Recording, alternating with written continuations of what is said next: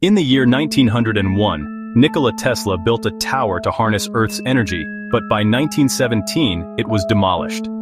Was this free wireless power or a weapon so dangerous they had to bury it? Tesla claimed Wardenclyffe could transmit free electricity globally through the air, send wireless messages predating the internet, even control weather with ionospheric energy.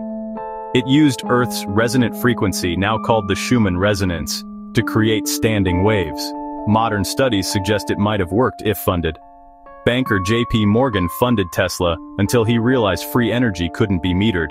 He pulled his funding, calling it a bad investment. The United States government seized Tesla's notes in 1943. Some claim it could have been a death ray the FBI investigated. Its tech was repurposed for HARP. Bankrupt and heartbroken, Tesla died alone in 1943. But today, he is starting to receive the credit that he deserved, and crowdsource efforts are rebuilding Wardenclyffe as a museum, proving his dream won't die. Want more inventions buried by the powerful? Make sure to hit the like and follow buttons. Was it for free energy or a weapon? Comment your thoughts. I remember playing Command & Conquer, Red Alert, and placing Tesla coils all over the place for defense.